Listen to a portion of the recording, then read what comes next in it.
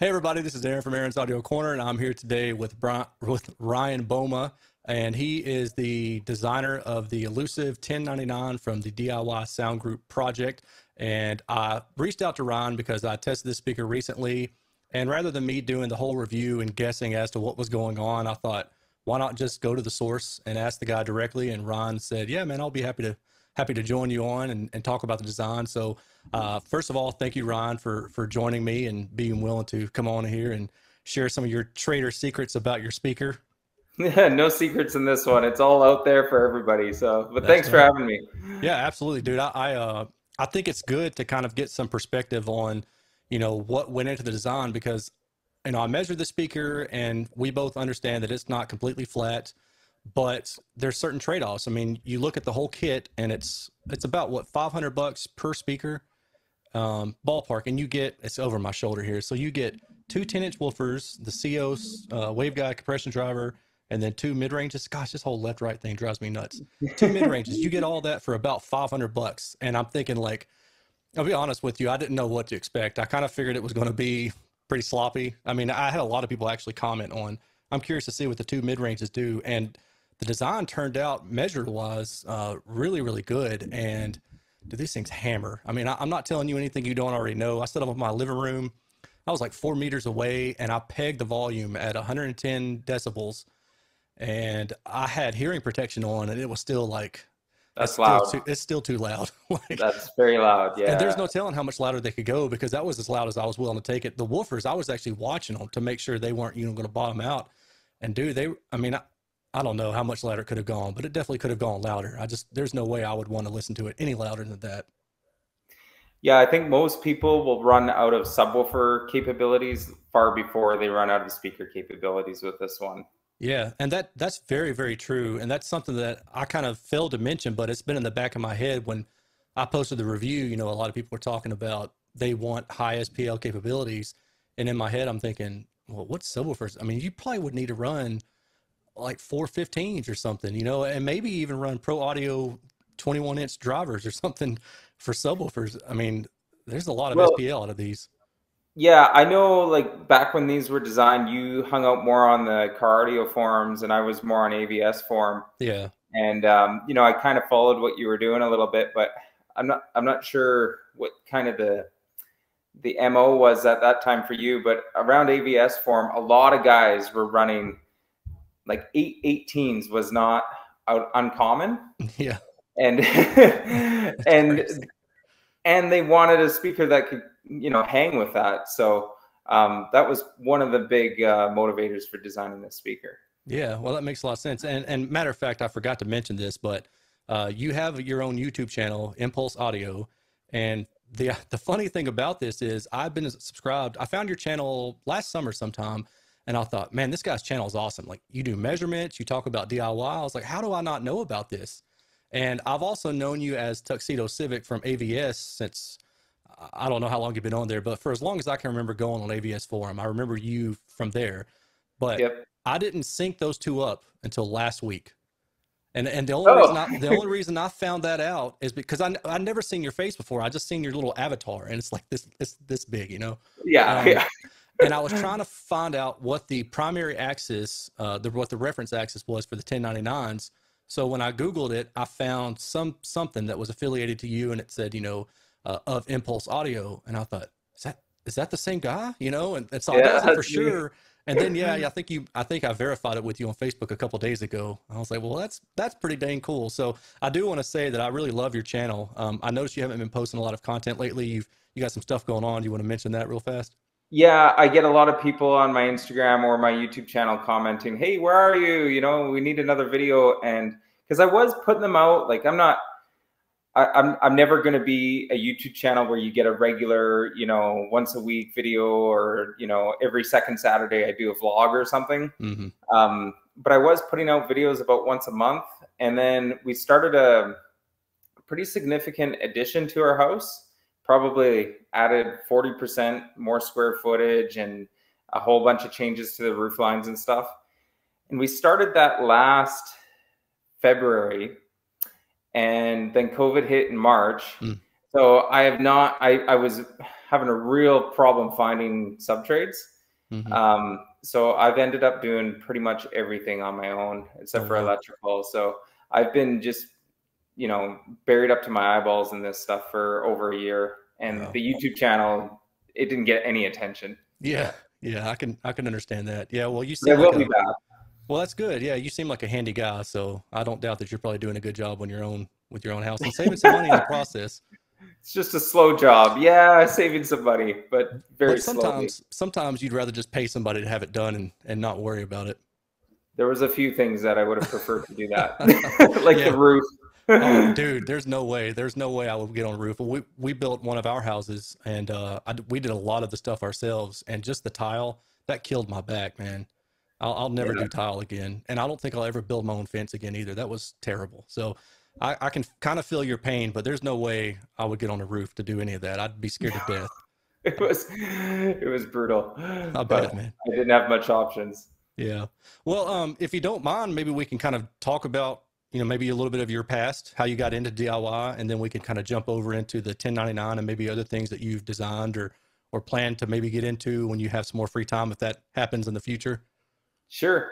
Yeah, I don't know how far you want me to go back, but Birth. you know, what's that? Birth. Birth. Well, you can always chop it out later, right? If Yeah. something's no good, just cut it out later. Right, right. But like when I was in high school, I was a typical kid with a new car and wanted to be cool with it. So I did speaker stuff Hmm. in my car. And then when I went off to college in engineering, I started learning about what a sound wave was and what phase was and how waves could cancel each other out, and the length of a wave determined its frequency and things like that. And I kept thinking about my car audio crap, and it started to click. And then when I left college and stuff, I was more interested in my own speakers in my house, but I was broke right out of college and everything. So I cobbled together a DIY design that probably was terrible. I didn't follow all the right rules and everything, that you're supposed to follow, but I had a lot of fun with it, and it's just grown from there. I've just done more and more of it, learned lots on the internet, um, you know, read a few of the books, but not all of them. And, eventually just got better and better at it. And then I got really interested in waveguides with dome tweeters, because I saw a lot of benefits to being able to cross lower and reduce distortion and stuff. It's actually Zaph Audio. I don't know if you're familiar. Oh, You yeah. must know Zaph. Yeah, Oh, everybody yeah. knows Yeah. Zaph. I don't know where he is now, but I wish he was still around doing Probably things. riding a bike somewhere. Yeah, he's The on a last bike. update was he'll have a picture on a bike, and that was, how long ago was that? That's got to be like 8 or 9 or maybe even 10 years. It's been a long Yeah, time. yeah, he just got on his road bike and left. Yeah. And He's like, see y'all later. But at least he left his site up.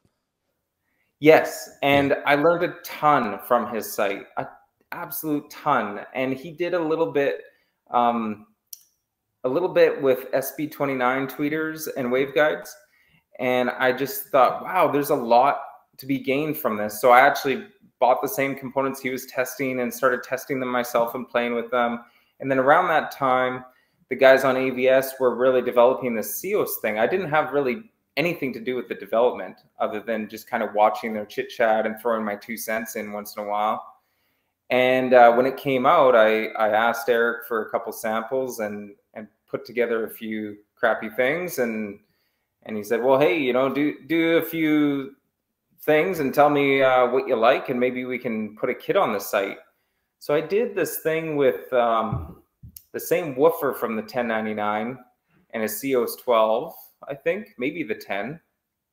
And that went on as a kit, and whatever, people enjoyed it. And then it was around that time where people were asking for a very specific speaker, and Eric and I were bouncing around this idea of what became the 1099.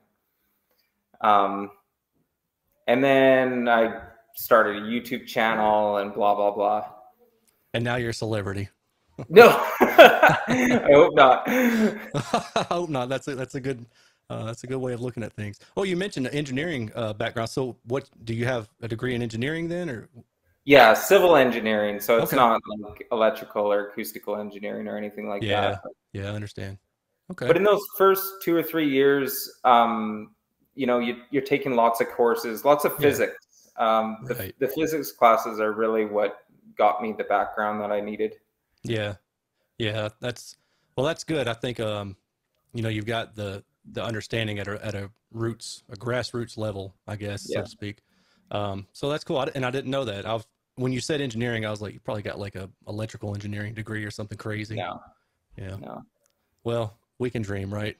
Those electrical engineers are different. The physics guys, those are the ones that are a different league.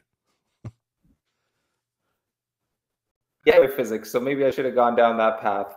I'm, Yeah. Yeah. Well, me too. I don't think I could have hung. Yeah. I don't think I could have hung in that, man.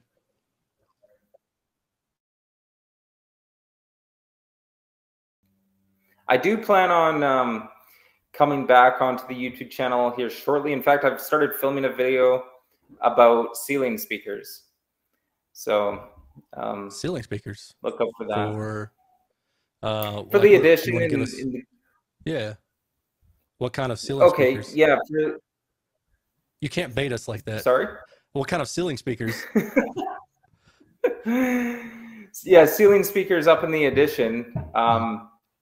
I was looking at using those SB Acoustics coaxials that came out a Yeah. few years ago. Yeah. Yeah.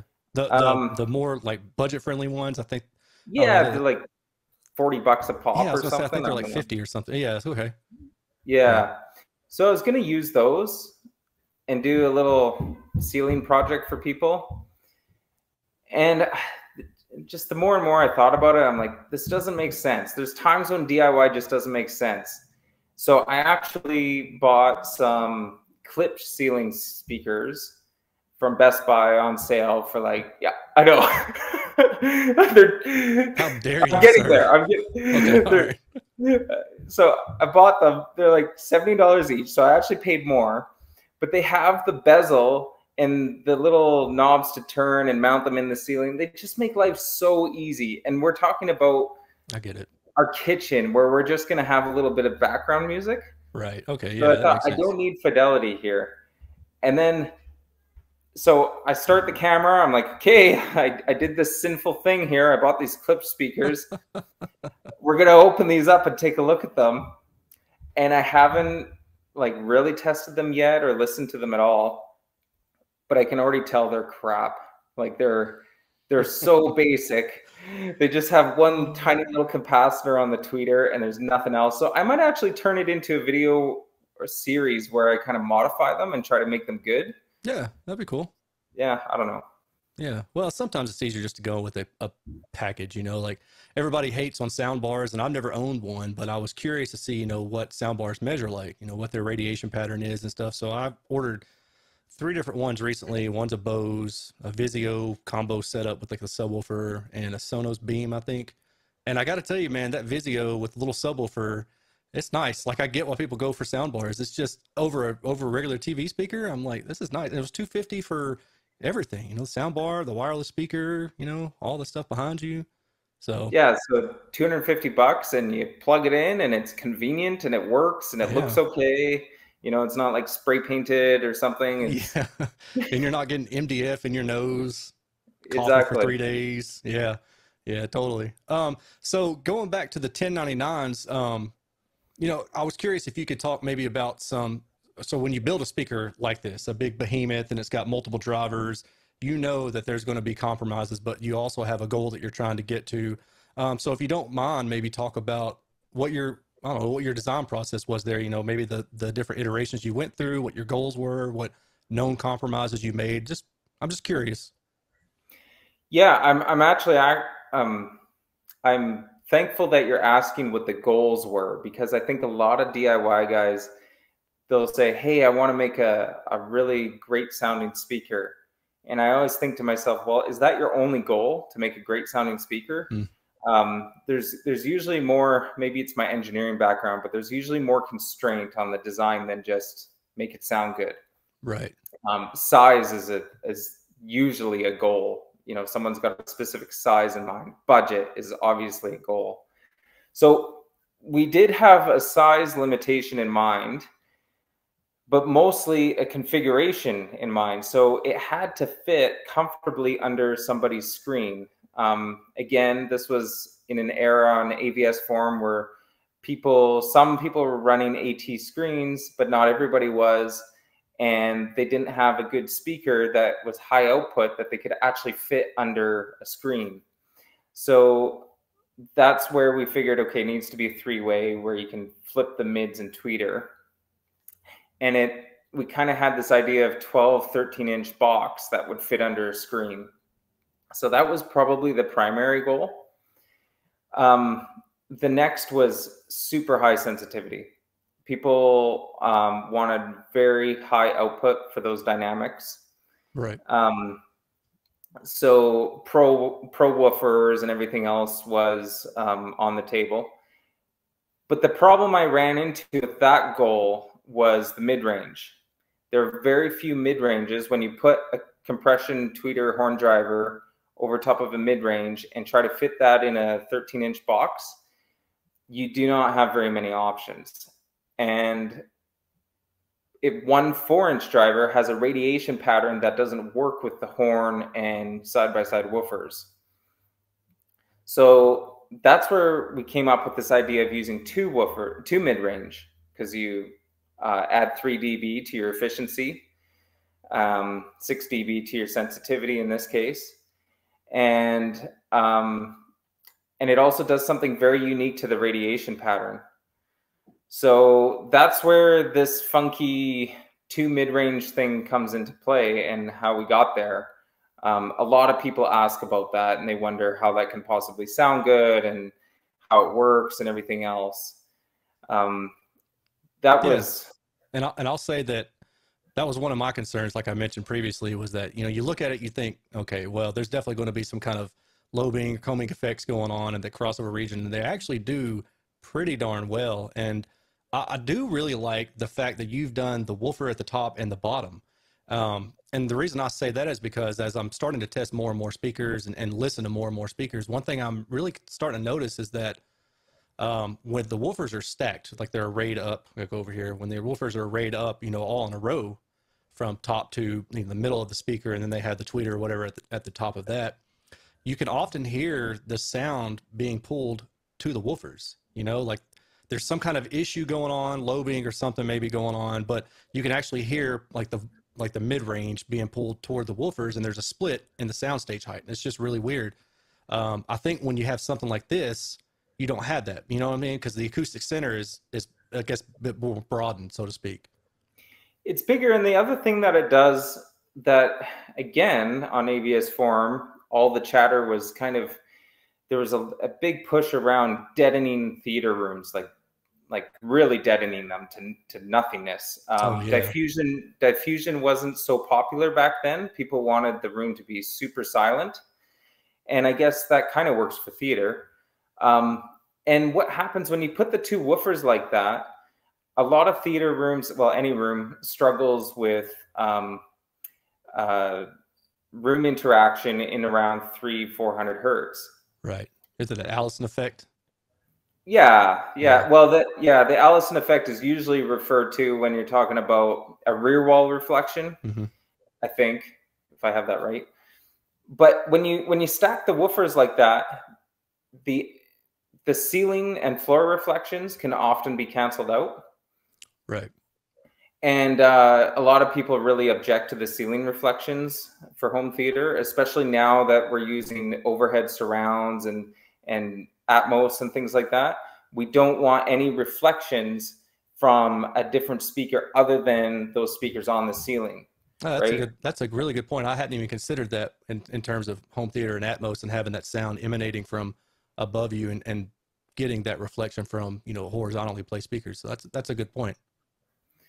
Yeah, and then floors are notoriously hard to, well, ceilings as well, but they're hard to treat. You can't, right, put a sound panel on your floor. You can on your ceiling, but definitely not on your floor. So people usually use carpet. And if it were, it had to be pretty thick too to capture, the 200-300 hertz region as well.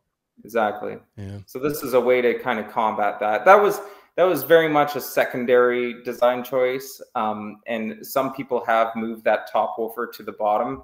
And I get asked about that a lot. Hey, can I move the two woofers to the bottom? Yeah, sure. Fill your boots. I mean, it's DIY. if that's your preference, go for it. Yeah, I'm curious why they would want to do that though. Maybe it's just trying to move the height of the speaker, the center line up, maybe, or yeah, I think just trying to get the speaker not so tall and taking up so much space in the room, maybe right. Lower the center of gravity on the speaker. Yeah. I never really envisioned too many people using these in a living room where kids are running around or anything, but I think they've become so popular that people are putting them in their living rooms. Mm-hmm. So that's where you get that from. Yeah, well, and the fellow who loaned them to me, who I want to thank, by the way, he lives like 30 minutes nearby. And matter of fact, he actually found me on AVS for him, and he said, "Hey, I saw you live, nearby. Would you be interested in testing XYZ? I've got all these speakers." And I was like, "Heck yeah." Because otherwise, where else was I going to get these? And nobody's going to ship these to me unless I build them myself.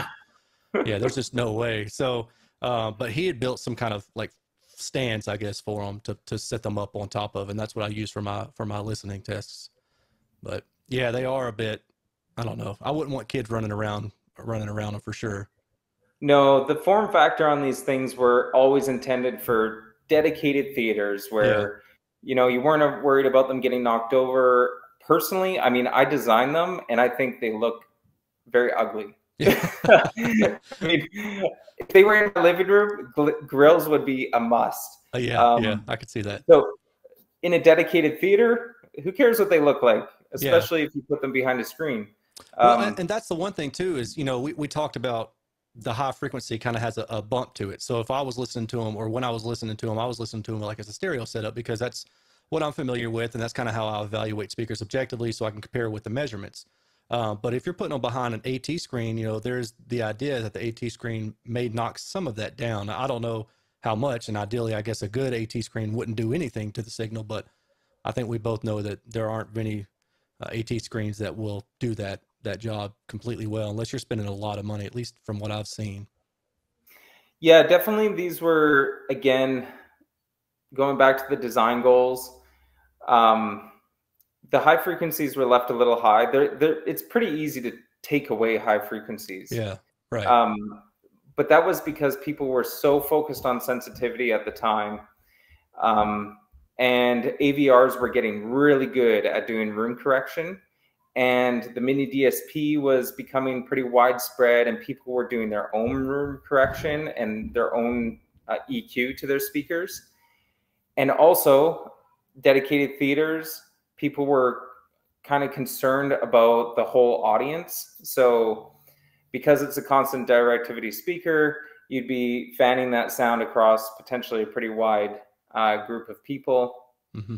So keeping the response super, super flat, first of all, it would be very difficult to do passively with this speaker, because they're so complex with the mid-ranges, the way they are and everything. So I was never going to get this thing to be a pancake. Right. And some little warts were left in there because it was simply, we don't care. We're going to DSP this thing to death and get it the way we like it.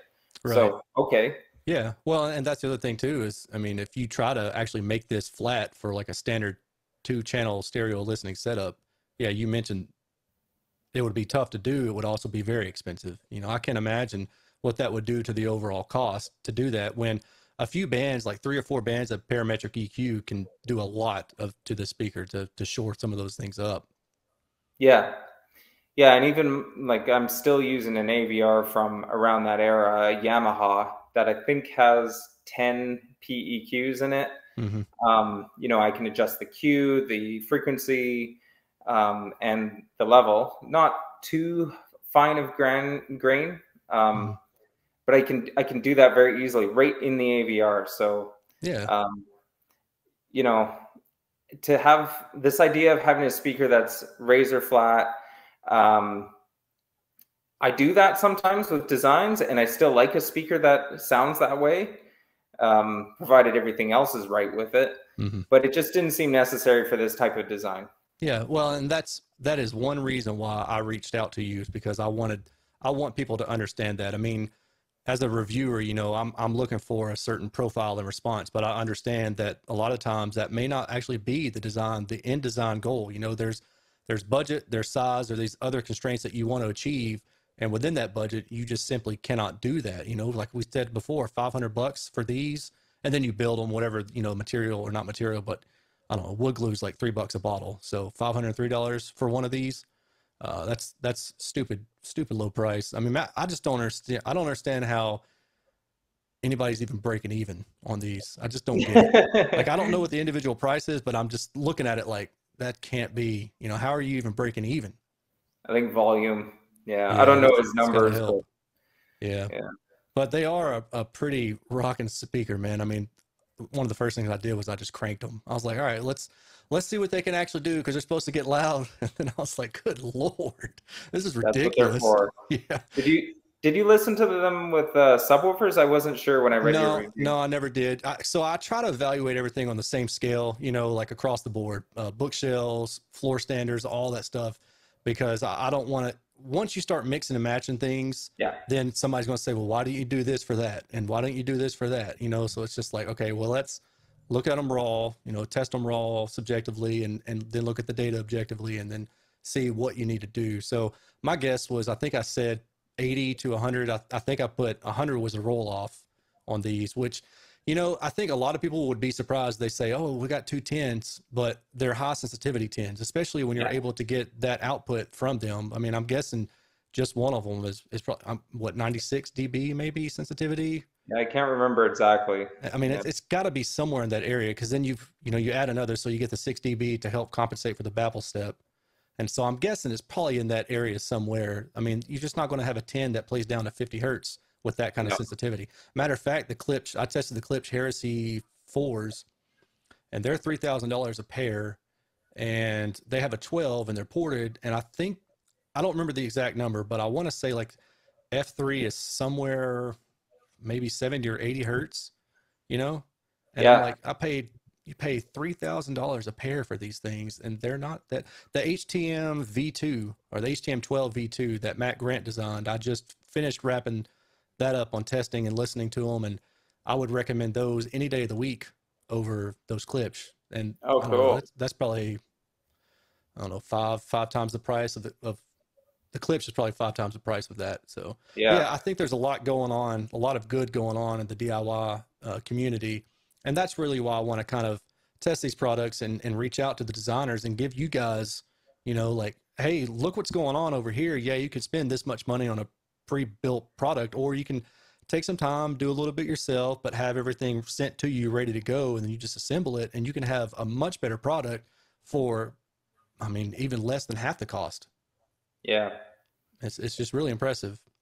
And the thing, like, you guys were doing this stuff. I mean, yeah, I've got the Klippel, you know, to measure stuff, but a lot of you and a lot of the other guys are doing this stuff with backyard measurements, which, man, I know how much of a pain that is. I mean, I've spent 4 days measuring a tower speaker, literally 4 days measuring a tower speaker to get 140 measurements to get full spin data on it. And it would take me a bare minimum of 10 hours to measure speakers before I got the near field scanner. So I know how it is, man. It's impressive to be able to build a speaker like you guys are doing, you know, with archaic measurement methods. I feel so fortunate nowadays. You know, yeah, I've spent an entire Saturday in my backyard making weird sounds. Oh yeah, I've seen your videos. I love them.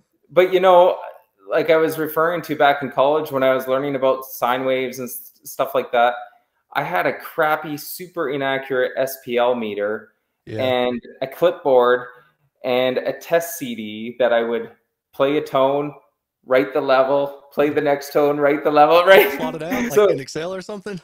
Yeah, well, I just do it by hand, record it, and then I forget if I plotted it up in some like Excel 98 or something like that. But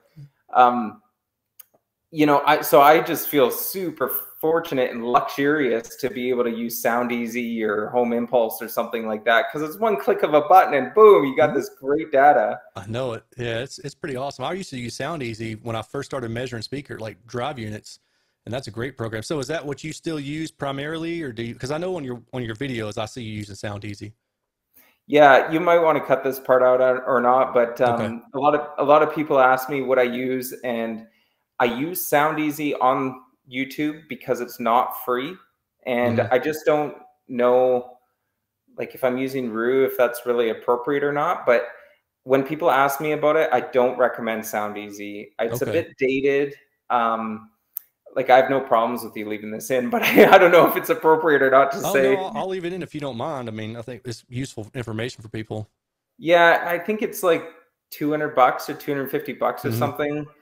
And it just, I don't know, it feels like it was designed on Windows 3.1, and it Yeah. it doesn't really, it's got a lot of power in it. I don't use most of the features because I just don't really find a use for them. Hmm.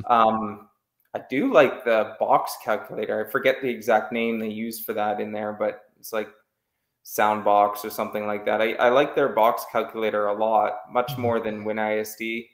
Um, but yeah, I just don't find Sound Easy to be worth it. If you're looking to buy a microphone and some software and get into measuring speakers and maybe building a speaker, Hmm. just use Rue or Home Impulse. That's what Yeah. I like, and they Oh, work. I've been using REW for a long time, and I remember I actually started out with True RTA Oh yeah, before I started using Rue. Yeah, and then I remember when I switched or I tried Rue, I was like, man, this is so hard to do. But then, I gave myself like a day, and then I was like, oh, this is actually not too bad. And now I can't go back to anything else other than, what I do for measuring for my website. But I use REW all the time, man. And I can't believe that it's free. At yeah, least the non-pro version is free. it's so good. Yeah, it really is. I'd like to have John on maybe sometime to just kind of pick his brain because I can only imagine how smart that guy is to be able to do that. Like I code stuff up a little bit for work, and I make do, but I'm not great at it. And I'm just thinking like this guy's got tons of like thousands and thousands of users, and hardly ever any fixes or bugs that he needs to implement. So he's probably on a different level. It's a very good piece of software, and it's free. It's unbelievable. And this is what I mean, like, from the days of using an SPL meter and a clipboard to Root for free. The only thing Yeah, you need is $100 calibrated microphone, and you're up and yeah. running. It's incredible. Oh, and the mic's USB, so you don't even need like a separate USB sound card that you used to need back in the day with an Oh, XLR mic. Now you just plug a USB mic in and you're good to go.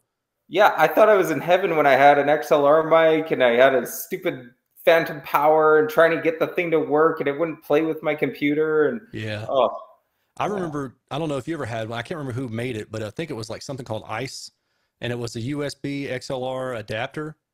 And I Yep. remember having that thinking like, "Oh my gosh, I'm free. I don't have to carry this, Yes. sound box around with me, lug it everywhere I go." I had one of those too. I kind of question how accurate it was, but I did Yeah. have one of those. Yeah. Yeah, it may not have been that accurate, but it worked. I was happy with it. Yeah, me Yeah. too. So, Yeah. what do you have? I mean, you mentioned you may do a video on the clip stuff. Do you have any other ideas or designs maybe that are kind of kicking around that you might bring out at some point that we should be getting excited about? Well, sorry, but no. I just got to get through this stupid renovation and get those ceiling speakers done. But I think Hmm. I can make some pretty fun videos with the ceiling speakers. Yeah.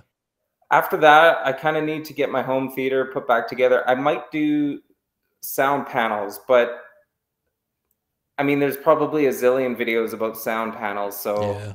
I don't know if I'll do one of those, but I'm gonna make some for myself. Um, yeah, I'll have to give that some thought. I mean, I want to make some cool stuff. I've got some really nice drivers. Most of my test videos and stuff have been, $50, $80 drivers here and there. Right. But I've got, I'm trying to think, I've got some illuminators, I think. Mm, those I are some should of my really, favorites. yeah, I should really test those and use those in a design. So maybe I'll go from off the shelf clip ceiling speakers to illuminators or something like that. Yeah, yeah. I mean, because just one illuminator probably costs more than that pair of clip ceiling speakers. Oh, for sure. Yeah, yeah. I love those illuminators, man. I've been using those for a long time. And I remember that I had them installed in my car system like in 2010, and I was getting ready for a show, a car competition. And I had taken the woofers out to add some some mat to my AP Vario event. And when I was installing the woofer, it slipped. The screwdriver slipped, and it poked a hole right through it. And I was out in the garage, and I went, And my wife came outside because she heard me from inside the house. She was like, "What happened?" And I was like, "Oh, I put a hole through my speaker." She was like, "What?" And I was like, "You don't understand." She was worried about you. You're like, no, Yeah. I'd rather put this Yeah. stupid screwdriver through my forearm than the speaker. Right. I'll just put a Band-Aid over me. You can't just put a Band-Aid over a speaker. So then I had to have Yeah. Madison overnight me one for FedEx till I can get it installed. Like I had to do it like the next day. Oh, Yeah, that was rough. That was not cool. Um, Kind of going back to your designs though, I'll throw this out there. You know, I've kind of mentioned it to Eric and some of the other guys that if you ever have a design that you are kind of in the process of working on, just send it to me and I'll be happy to test it for you. I mean, for no cost, you know, I'm not going to charge anything for it. And then just send you the data back and you can kind of use that to help work along some things if it will be useful to you. yeah, no, that'd be cool. I do live up in Canada I though, so know. Yeah, I shipping can be know. an issue. But I do have family down in the States, Hmm. and when they open this border, I'd like to get down there and then shipping stuff around. That's usually how Eric and I would get stuff to me is whenever I was down there visiting family, he'd just send it over. Yeah. Well, yeah, but the offer is out there. Yeah, when you said that, uh, you know, you were, I think 2 hours behind me, I was like, well, where? You know, I think you sent me the city that you were in or something. I looked it up. I can't remember now. I didn't realize that Oh, you were in Canada. I had yeah. no idea. I always thought that you were like in Washington, and I have no idea why I thought that. But for some reason, I thought you were. Maybe I just associated the Pac Northwest or something, and was not Yeah, a smart lot about of it. people will ask kind of where I'm from, and I'll say, oh, Vancouver, and then I'll say the Pacific Northwest, Yeah. right? Because a lot of Americans aren't sure exactly where I am, Yeah. but they know where the Pacific Northwest is. Right. So, and then I believe there's a Vancouver, Washington. Oh, So there's a Vancouver, Canada, a Vancouver Island, Canada, and a Vancouver, Washington. So that doesn't I help at think, all. yeah, and I visit Washington a lot too. So somewhere along there, that's where you got that idea. Yeah, maybe so. I appreciate you saving me there because I mean, people could have just thought I was stupid, but you bailed me out of that, and I appreciate that. This guy I doesn't don't know his think you have to states worry or about his that. countries and all that. Yeah. Well, you know, we were going to try to keep it somewhat light and keep it informal. So, if there's anything you want to talk about or say, then I'll let you do that. And if not, maybe we can end this, and I'll definitely keep in touch with you otherwise. Yeah, I don't know if there's anything about the 1099 you want to fill in any holes in your review or whatever, but I mean, if something comes up, you can always email me Yeah, yeah. Well, now I or know. text me Well, or whatever. I guess I will ask you or mention. I was unsure of where the design axis was. I mean, most of the time, you know, if it's a tweeter, it's at the tweeter, and then when it's a waveguide and a woofer, it's kind of in between. So the fellow that brought them over from his house, he helped me lift it up on the stand because the stand's about 4.5 feet off the ground, and we just kind of looked at it and said, well, excuse me, it's probably in between, you know, the waveguide and the mid ranges. So I put it, you know, I just kind of took a guess and I thought, well, the Clipple allows you to, after it measures it, you can go through and change your reference point. So that's cool. But it happened to nail, we just got lucky because it nailed the reference point perfectly. And I was like, all right, so for what it's worth, it's like right below or right on line with the bottom of the waveguide. And I thought that was pretty neat. Yeah, so I saw that in the review and I just assumed that maybe you grabbed that off my FAQ or something because most reviewers will just measure on the tweeter axis. Yeah. And yeah, it's mostly centered between the waveguide and the woofers or mids. Mm-hmm. The funny thing about design axes, I mean, a good speaker should have a fairly broad vertical window to Mm-hmm. sit in. When you move the microphone really close, like a meter away, it can become a bit of an issue, especially with such a tall speaker. I'm not Right. sure how far away you measure from, but Mm-hmm. um, if you're 3 meters back on your couch, the listener shouldn't get too concerned if their ear is, slightly below the mids or slightly above the tweeter. Yes, in this case, the listening axis is roughly between the two, but Mm-hmm. there should be enough of a front lobe there that they can listen in there. Mm-hmm. I kind of had a train of thought there that I lost, but I do anyway. that all the time, man. I do that all Yeah. the time. Yeah. Oh, so for what it's worth, the measurement system that I use, it measures stuff in what it calls the near field. And the near field, as you know, can be, different distances depending on the size of the speaker and the, I guess the makeup of it, the number of drive units it has and all that. So, and then it extrapolates near field data to far field data. So you can basically go from as close physically as you place the microphone to, I mean, I don't know, like hundreds of meters out, I guess, theoretically, if you wanted to. It uses crazy math. I actually spoke with one of the engineers who designed it. He wrote his master's thesis on the math that goes on behind it. So saying all that, I measure in the near field, but I extrapolate the data out. And by default, the CEA 2034 standard is 2 meters distance, but then it pulls it back into 1 meter sensitivity. So even though the measurements, state so-and-so at 1 meter, 2.83 at 1 meter, it's actually 2 meter distance. And at that point, I think I had actually found in the software that the far field, near field transition was, I want to say it's like 1.4 or 1.5 meters. So for what it's worth, there you go. You got to be at least that far to have the speaker sum correctly. Yeah, and that sounds about right from what I remember with how far the woofers are spaced apart. Usually with these big speakers, I'll measure at 2 meters and then add 6 dB or whatever it is. I can't remember if it's 3 or 6. Yeah. Yeah, definitely. The other thing with the vertical window I should mention is for guys who are designing their own speakers, I don't know how many of your viewers are building these and how many are trying to design their own speakers, but I learned very early on that you'll often flip the polarity of the tweeter and check for a reverse null. Yeah. It's something that you learn to do kind of early on. And sometimes that thing won't be super deep. Everybody goes, oh, look how deep this reverse null is. Yeah. Yeah. But if you move your microphone, especially if you're only a meter away, if you move it up or down like 10 centimeters, you can see that null dramatically change. Another thing you can do is slightly tweak, one of the first order components on the crossover, and that null can dramatically change.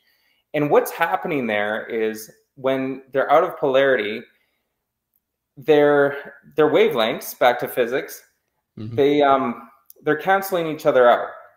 They're not going up and down together. They're going away from each other and then crossing. And if you move your microphone up and down, that's changing the distance. So now if they're only slightly out of phase, when you move the microphone, you put them completely out of phase, 100 degrees out of phase, 180 degrees. So sorry if this is getting too technical. No, actually, this is what I live for, man. So for the people trying to design their own speakers, please don't get too hung up on that. You'll see that on Facebook forums and things like that, you got to have a deep reverse null. But really what's happening there is that bulb of in-phase sound in front of the speaker is just moving up and down ever so slightly. Right. And you can play with that with your crossover components. You can play with that with your ear position. You can play with that with tilting your speakers front and back. There's a lot of things you can do. And it's really, I think, something that as a newbie, you go, oh, I got to have that, but don't worry about that so much. Right. So I think what you're saying is you're talking about the front lobe, and you may be above or below that front lobe when you're taking the initial measurement. And maybe it would be good to kind of move the microphone a little bit up and down just to make sure, as a sanity check, I guess, to make sure that you're measuring from the right point in space as well. Yeah, and if you measure a front lobe, like if you do a vertical measurement, which I do for a lot of my speakers on my YouTube channel, you'll see a front lobe kind of appear. You'll see nulls show up above and below the axis. And sometimes that front null will kind of be bulbed up, or sometimes it'll be bulbed down. Yeah. And ideally it's bulbed out in front. Right. But usually what happens if that null is, 10 dB deep instead of 20, that's only like maybe a 5-degree difference. So your speaker, your front lobe might point up 5 degrees. Well, if you put your speaker down close to the floor and listen kind of above axis, that might be perfect. Yeah. Right. Yeah. So that's a good point. Something to think about, a little bit technical, but maybe for some of the new speaker designers out there, shoot me a message if you want a video about that or something, but it's something to not, I see it all the time. People get really worked up about reverse nulls and don't. And it's all related to that listening position, like you were asking about where the design axis is. Yeah. Well, that's really interesting too. I mean, for people who are wondering, just out of pure curiosity, you're basically talking about array steering, phased array steering in a sense. And then to go like the next far step, that's how a lot of radars work. You know, it's kind of like they're shifting the radiation pattern, the lobing pattern, and they're using different radiation devices, you know, to cancel out the beams, and they do beam steering that way. So it's really interesting how you can take, you know, acoustic stuff and apply it to things that are out there in the real world, like military devices, and think, oh, that's pretty cool. Yeah. So, Wow. you know, we're nerding out a little bit, but no, Yeah. that's good information. Do you do, so I know you do a lot of quasi anechoic measurement. You put up the micro, not the microphone, the speaker off the ground. And I'm trying to remember, I know I've seen you get on the ladder, right? Yep.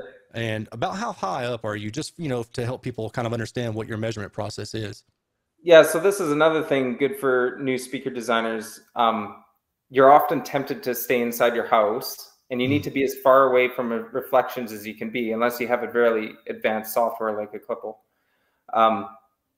So the further, the better. The further away, the lower simple software like Rue can measure accurately, but not just accurately, but also the resolution. So if you Bingo. want, Yes. yes, if you want to measure your speaker, say to 300 hertz and up, you can do that in your house. A small speaker, you can put that kind of center between ceiling and floor, take a measurement, and technically you're measuring from 300 hertz and up.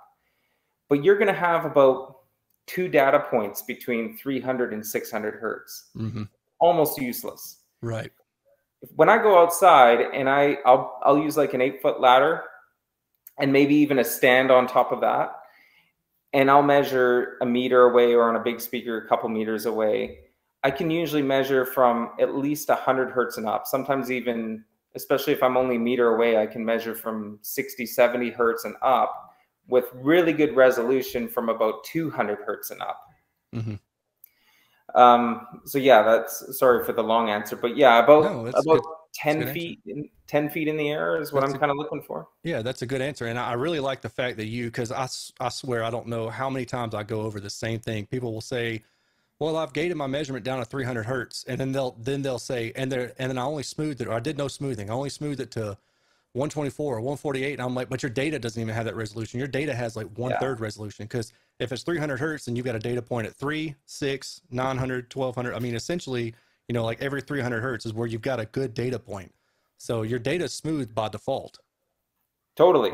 And it gets even worse sometimes, where you see people that have the gate set around 400 or 500 hertz, and they're trying to do, say, 1,000 or 1,200 hertz crossover. Oh yeah. You just can't do it. Yeah, you don't have the data points to do that with. You don't have the resolution. You can, but you shouldn't.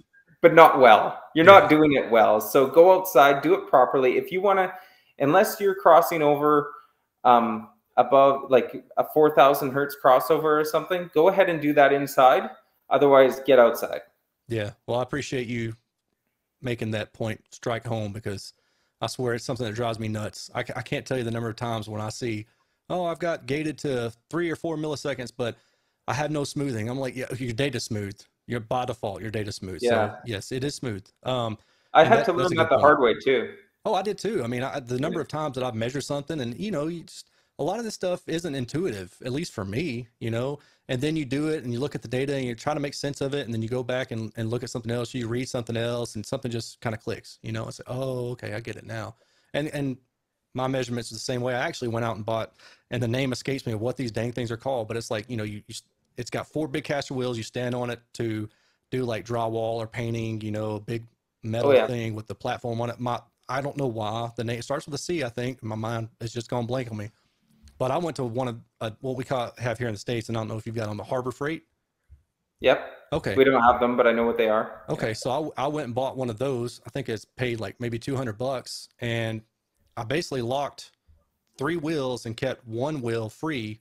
Or I locked 1 wheel, kept 3 wheels free, and then I can put the speaker up on top of that, and then I can rotate it about a center point. And that worked well for me. That got the speaker up about 6 feet off the ground, which was enough to get me down to, I think I called it quits at like 400 or 500 hertz. I mean, good data down to that far. And then I used ground plane to kind of stitch the rest of it in. But even doing that isn't without problems, because I mean, I did a whole thing on ground plane measurements.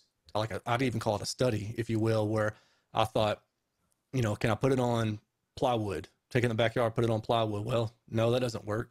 Can you put it on just regular grass? Well, no, that doesn't work. Because at some point, you know, like 2, 3, 4, 500 hertz, the data is corrupt, you know, from whatever it's on. And I learned the hard way that you really just need a huge parking lot.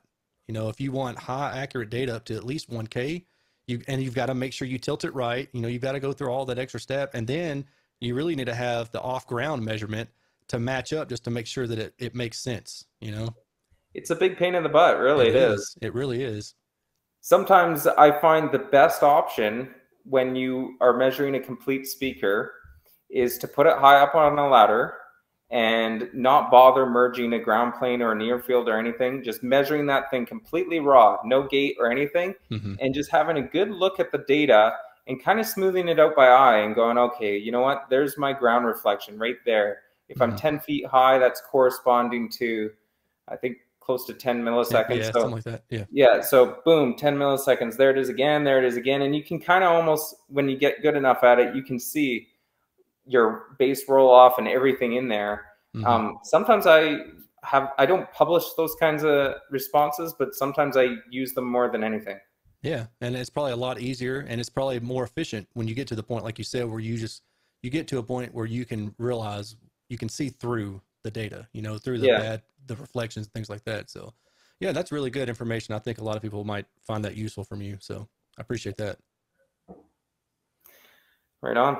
Well, cool. Well, all right, dude, I don't want to take up any more of your time. I know you got projects to work on, like some clip ceiling speakers. I can't believe I'm talking to you about ceiling speakers. You're going to love it when I show you. I hope you see that video and you'll be laughing when you see the quality of that thing. It's just so cheesy. Yeah, no, I'll watch it. Yeah, because I was like, where did this guy go? He just quit making videos, and not to be more, but I was like, I hope he's all right. I've had people ask, they're like, I hope you're okay. Yeah. Well, good. Well, I'm glad you're still around, and once again, man, I appreciate you joining me and coming to hang out and explain a little bit about what you did with the 1099 and all your other stuff, man. I think a lot of people will really appreciate that information as well. Right on. Thanks, Aaron, and good to kind of meet you. Yeah, and for anybody who was wondering, Ryan and I have literally never talked until we started this stream. No, nothing other than Facebook messages saying, hey, would you want to join the stream? And he said, sure. So yeah, this is cool. And it seems like it went well. You seem like a really, really cool dude. And anything I can do to help you with any of your future designs, just let me know. Same goes for me. Appreciate it. Yeah, man. Well, all right. Well, I'll talk to you later, dude. You too. All right. Later. Bye.